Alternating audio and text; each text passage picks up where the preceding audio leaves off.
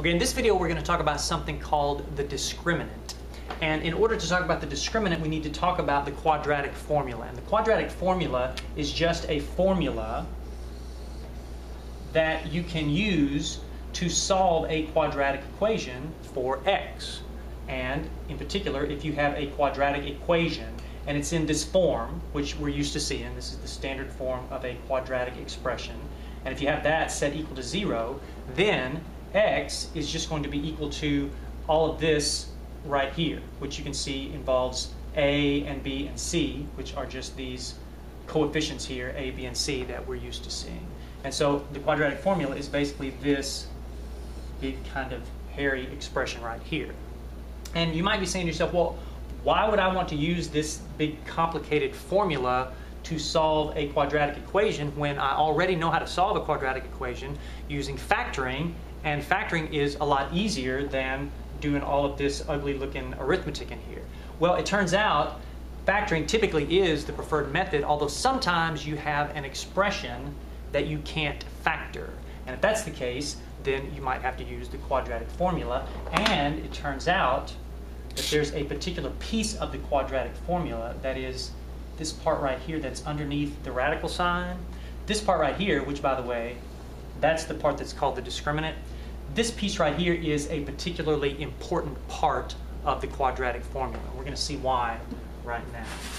So take a look at this example here. It says solve this quadratic equation, x squared plus 2x plus 3.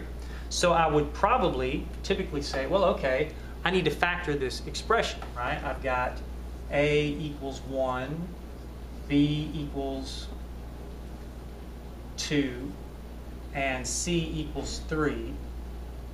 So, and I can tell this is an easy case because it's got a 1 as the coefficient for x squared. So I just need to set up my x over here, do the diamond method. And let's see, I'm going to put the number 3, positive 3, up here in the top. And I'm going to put my b value, positive 2, down here in the bottom. And I need two numbers that will multiply together to give me 3 and add together to give me 2. And right away I can see what the problem is. There really aren't any numbers that will multiply together to give me 3 and add to give me 2. I'm tempted to say, well, 1 times 3, but 1 times 3 is 3, but 1 plus 3 is 2. And it turns out no matter what other numbers I might try, even if I try some kind of weird numbers like maybe fractions or something, I can't find any numbers that will multiply to give me 3 and add together to give me 2. This expression cannot be factored. There are no factors of this expression.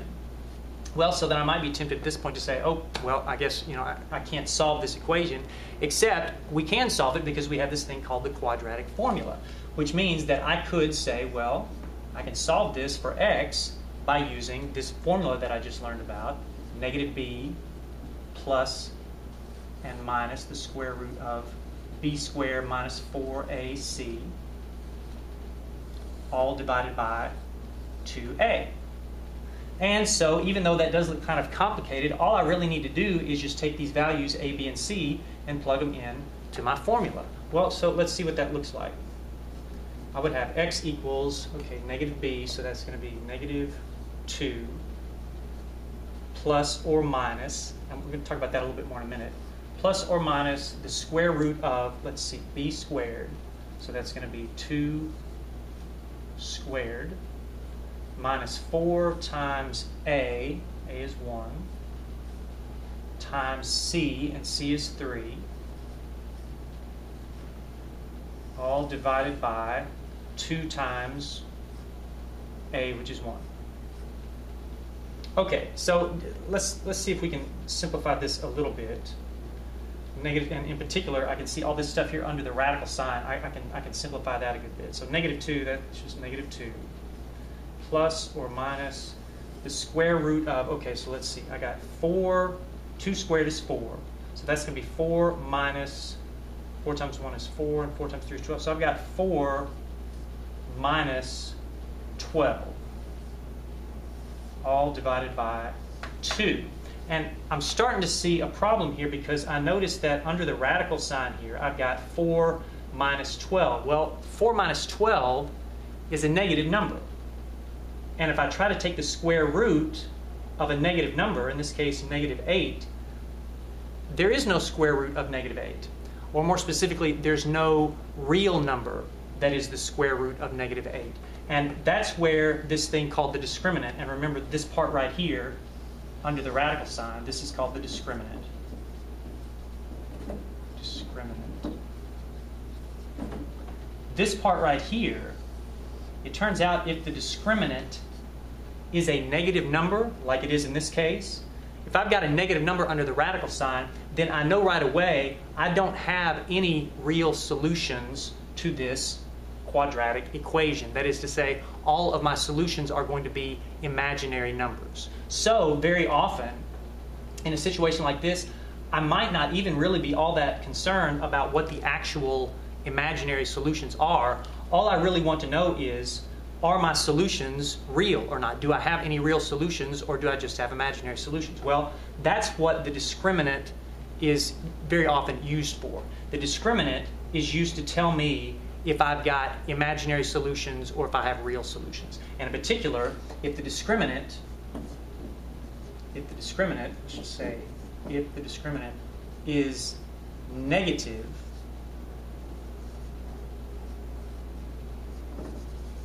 well, if my discriminant is negative, then I know my solutions must be imaginary.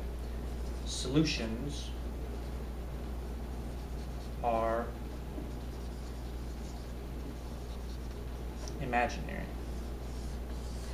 And for our purposes, if our solutions are imaginary, then we're just going to stop and say, okay, these are going to be imaginary solutions, and I'm not concerned right now with imaginary solutions. So now that I know these are imaginary, because my discriminant is negative, I'm just going to stop here.